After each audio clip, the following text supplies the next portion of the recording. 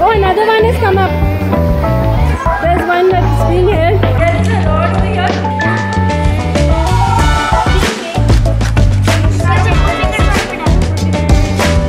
Look at the subtlety. It moves in the sense of things.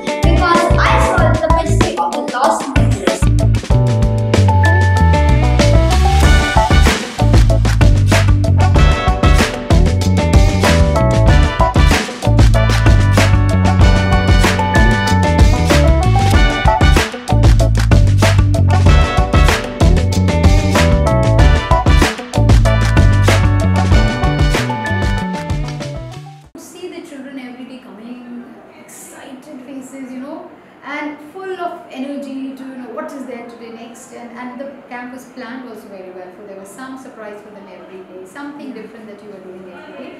A lot of learning. A lot of children actually got something more than what they thought the school would offer to them, and a step ahead they went with robotics and other things. While I was getting a picture clicked also, they were showing that they made that fan and they were just putting the things together. So that shows even the tiny ones, the class 2 ones also were very excited doing things. Good work, Ritika, and we hope that we have many more camps like that every year, and we want more children to be part of the sunshine.